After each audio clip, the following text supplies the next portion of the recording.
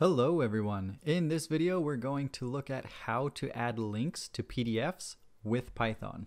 So here you can see that I have my pointer, and then when I move it over, the doc1 page 1, we can click it and it'll go to where we wanted it to link, doc2 page 4. Here in our folder we have our PDF file and our Python script. Let's open our Python script with Visual Studio Code. You can use whatever text editor you prefer.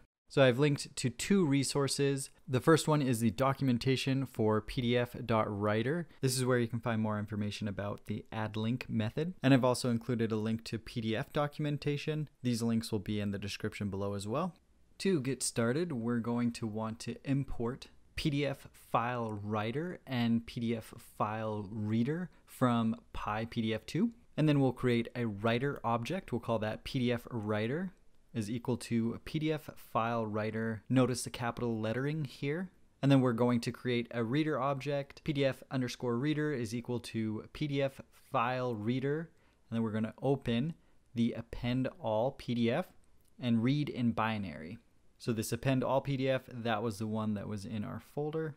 And then what we're going to want to do is add each page in our PDF to the PDF writer. We're going to create a variable that represents the number of pages in our PDF. We can do that by creating the num of pages variable and setting that equal to PDF reader.getNumPages. And then we'll loop through each of those pages. So for page in range, num of pages.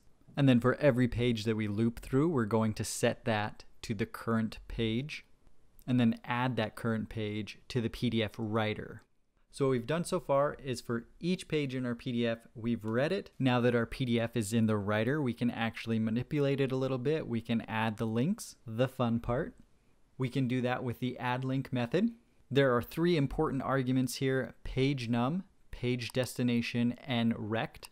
Page num represents the page that the link is on.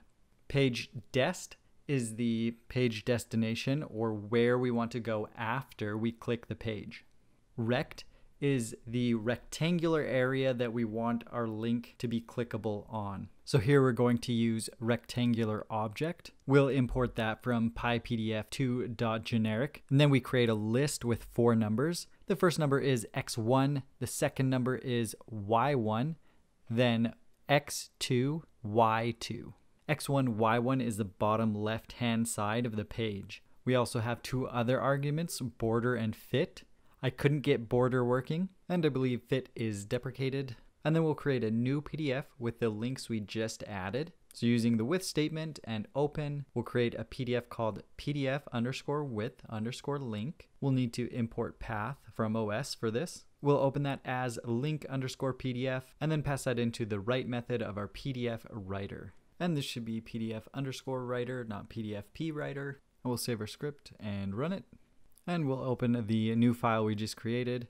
So here we can see the link covers most of the page when the cursor turns to the little hand. If we click on it, it will take us to the 9th page, just as we indicated.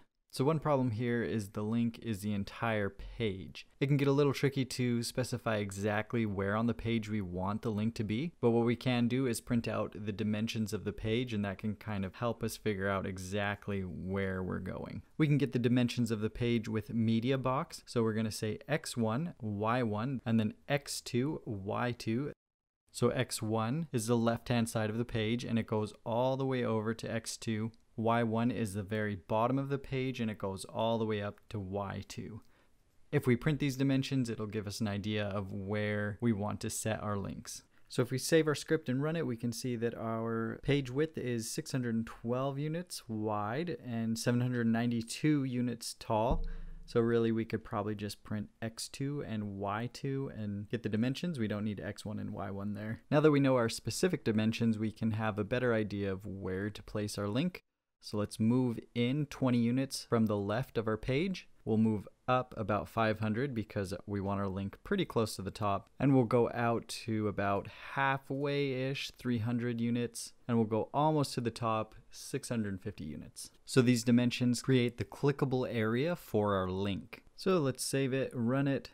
You see that permission error there? That's what happens when you have a file open and you try to write to it. It doesn't like it. But I found out if you open your PDF with a web browser, it doesn't give you that error, so sometimes that's a little easier. So we'll open this PDF with Chrome. And now the clickable area, instead of being the entire page, just covers the text. So when we hover over the text and click, it'll take us to the linked page.